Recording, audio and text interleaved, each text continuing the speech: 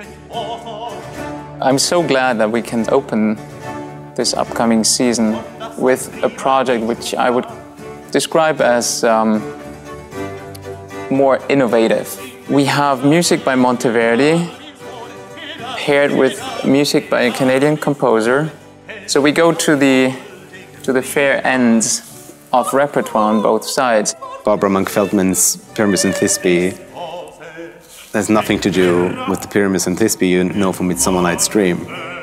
It's a very serious piece that explores the inside of those characters rather than the comedy of that play. I was first inspired to write the opera Pyramus and Thisbe when I saw the painting by Nicolas Poussin.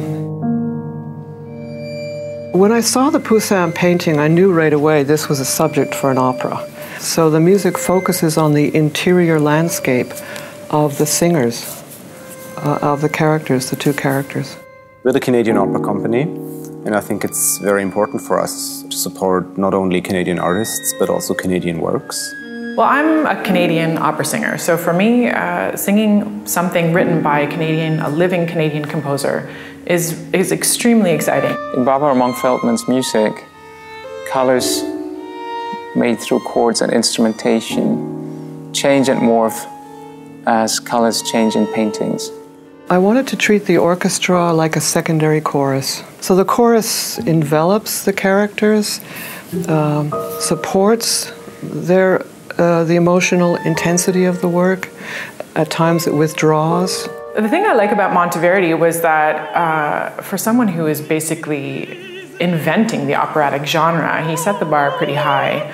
Not only is his music very beautiful, it's a true melding of music and drama the way opera was and is meant to be.